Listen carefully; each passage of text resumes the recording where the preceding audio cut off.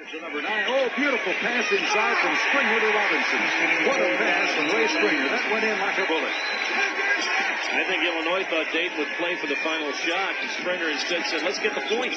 Boy, he got it in a hurry, too, I mean. There's the pressure. Here's Grevey. Bardo between. Oh, whoa! Oh, he's hurt. He is hurt. You can tell Bardo did not really intend to undercut him like that. He was the first to try to help him up, but he really decked Grevey. Jim O'Brien, of course, out to make sure. Boy, he gets right in Steve Bardo's face. He got right in Bardo's face. Watch this again. Grevey takes a peek and sees Bardo coming, and actually got him with a hip and then across the face, and that's about as intentional of a foul as you could get. That is about as intentional of a foul as you can get. Grevey has had 2 serious knee operations, one in his senior year of high school and in his freshman year at Dayton. And now Irvin Small is pleading the case. I don't know if they're going to. We've never seen an intentional foul signal as yet, but the officials, of course, have really been occupied with keeping these players apart.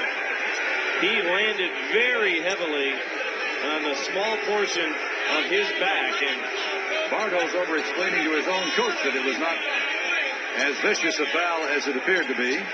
Now, the problem was, first he knocked Grevey a little more horizontal with the hip check, if you will, and so as he tried to slap for the ball, watch his hip catch Grevey's right side, actually his shoulder. See, now Grevey's down low, and when he slaps for the ball, instead he gets him right across the face, and he lands very hard on the small of his back.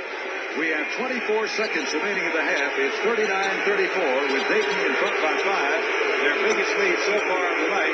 A 5-point advantage at this point.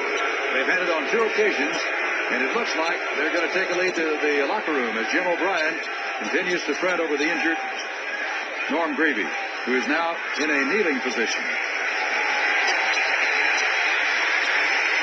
Well, he's a good young man in terms of coming back from the knee injuries.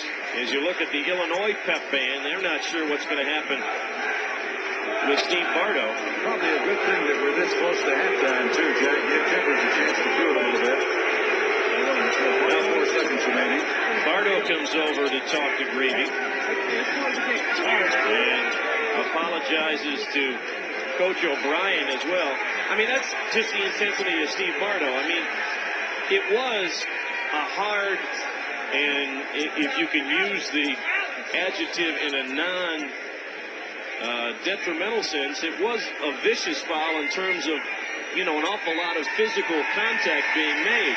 But I don't think it was an effort on Bardo's part to seriously hurt Grevey. He was just doing everything he could with his intensity to deny Grevey a move to the basket. I think what had happened, as I mentioned before, when his hip went into Grevey and sort of made Norm a more horizontal player, as he went across with a big slap towards the ball, he ended up getting Grevey right across the face.